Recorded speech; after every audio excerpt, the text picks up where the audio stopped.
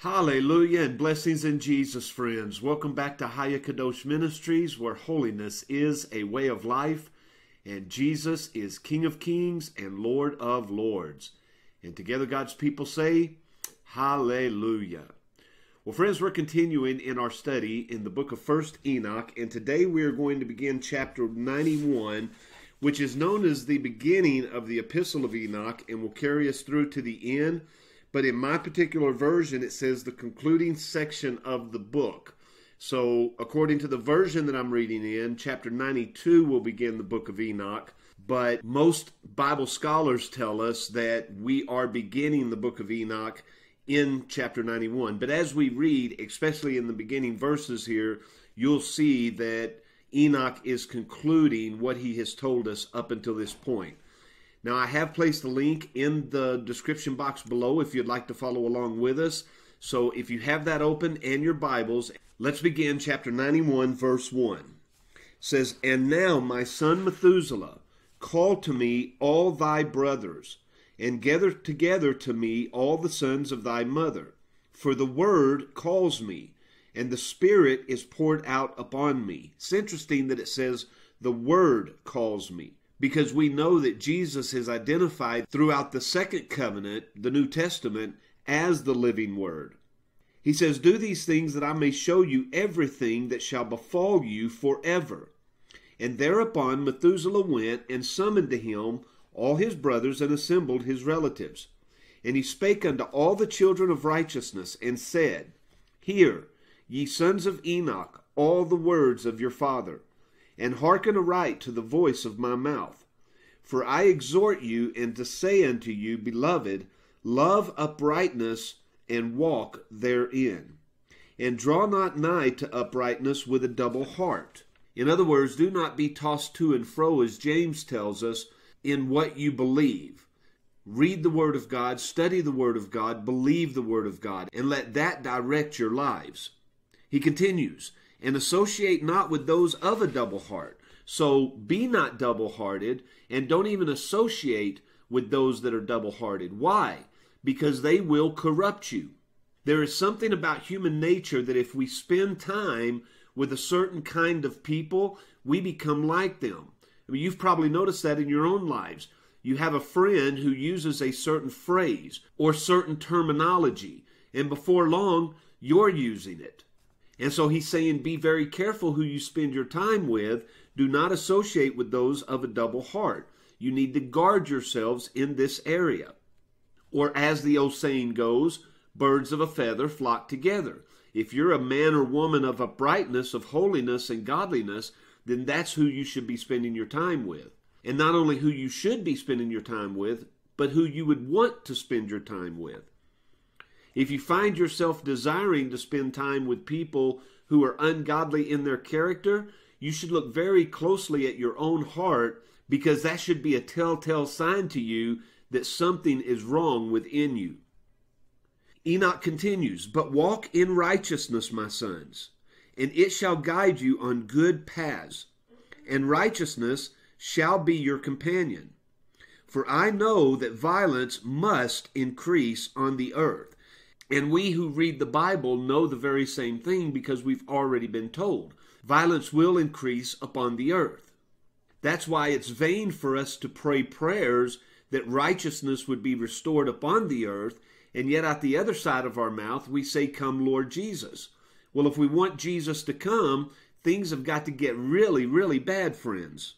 And so what our prayer needs to be is, God, give us the strength, the stamina, the fortitude to be able to withstand these evil days that are coming, and to stand faithful and true to your word during these troubled times.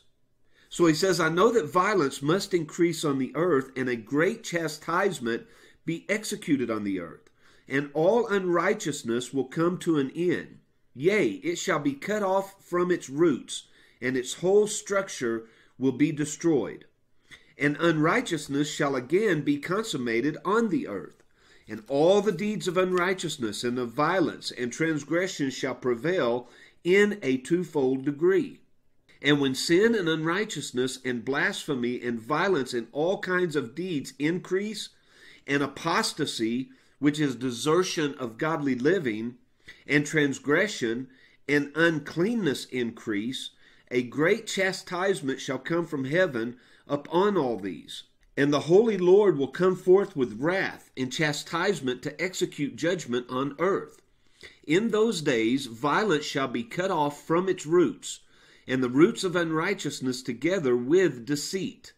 Now it's interesting that it uses that word deceit there, because what I think of are all the hidden secrets that have been kept from us common people. Those who are in leadership and authoritative positions, i.e. government positions, have kept so many things from us. And that's why conspiracy theories exist and live, because if all was done in the light that has been done, there would be no room for speculation. But the reason that speculation exists from those who are below these levels of authority is because of deceit. And yet it tells us here that deceit shall be destroyed from under heaven, along with unrighteousness and violence. In verse 9, and all the idols of the heathen shall be abandoned, and the temples burned with fire, and they shall remove them from the whole earth. So all these pagan temples that have been built to these false gods over in the eastern areas of the world, you got the Hindu temples, you've got the Buddhist temples, you've got the Krishna temples. And those are just some of the major religions. How many other temples, even here in America, the Satanic temples, the Mormon temples, the Mason temples. All of these temples shall be removed from the whole earth. And they, the heathen, shall be cast into the judgment of fire. And they shall perish in wrath and in grievous judgment forever. And the righteous shall arise from their sleep. Notice it does not say from the dead. It does not say coming back from paradise. It says the righteous shall arise from their sleep. Why? Because when we die, we sleep. Let me give you some examples. In 1 Thessalonians chapter 4 and verse 13, it says, I would not have you to be ignorant, brethren, concerning them which are asleep, that you sorrow not, even as others which have no hope. For if we believe that Jesus died and rose again, even so them also which sleep in Jesus will God bring with him. For this we say unto you by the word of the Lord, that we which are alive and remain unto the coming of the Lord shall not prevent them which are asleep. Now let me give you some other texts so you may look into this a little bit closer. 1 Corinthians chapter 11, verse 30. 1 Corinthians chapter 15, verse 6 and verse 51. John chapter 14, verse 3. Job chapter 3, verses 4 through 19. John chapter 11, verse 11. John chapter 5, verse 28. And Job chapter 14, verse 12 are just a few verses that reiterate the fact that we as God's people, when we pass on from this life, we go into a state of sleep, awaiting that great trumpet sound that will bring us back to be with the Lord forever. So he says, the righteous shall arise from their sleep, and wisdom shall arise and be given unto them.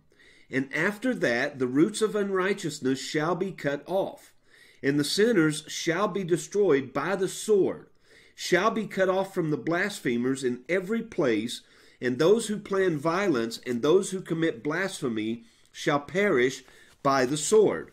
Now in Hebrews chapter 4 verse 12 we're told, for the word of God is quick and powerful and sharper than any two-edged sword.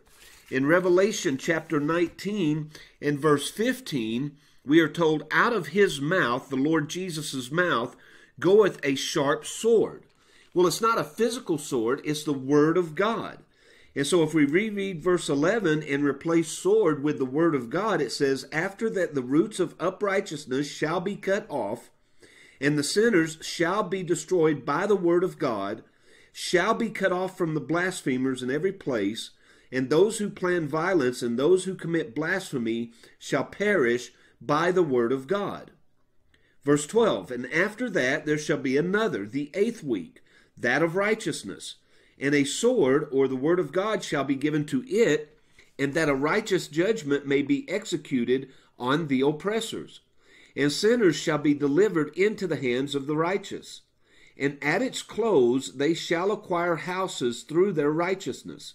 And a house shall be built for the great King in glory forevermore.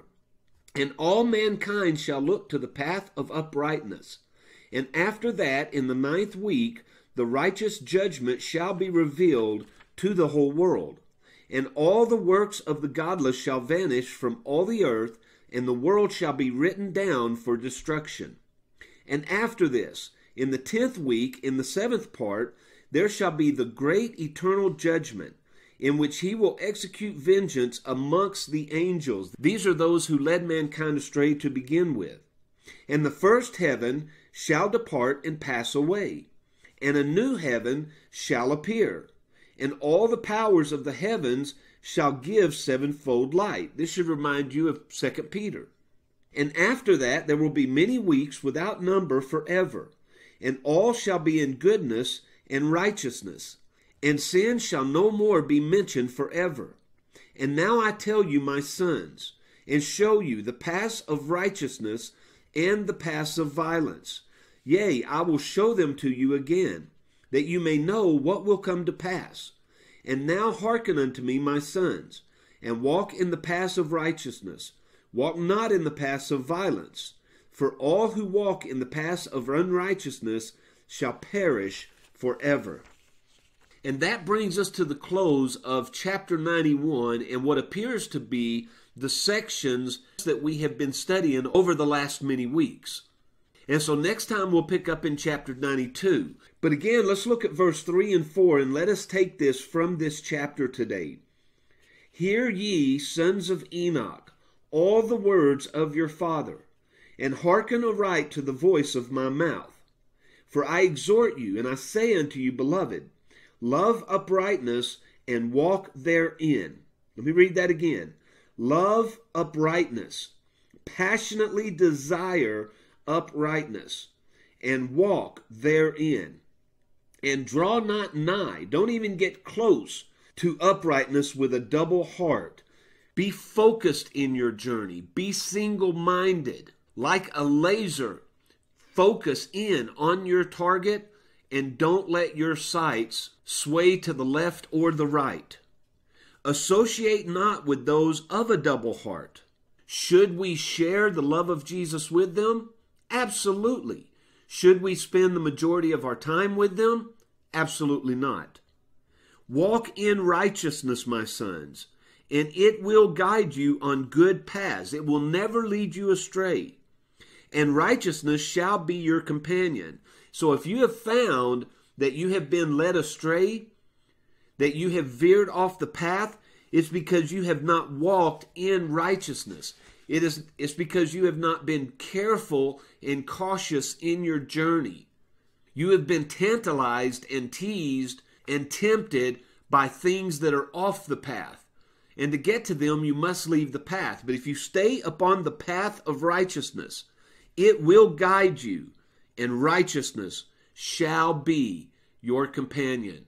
And who is righteousness?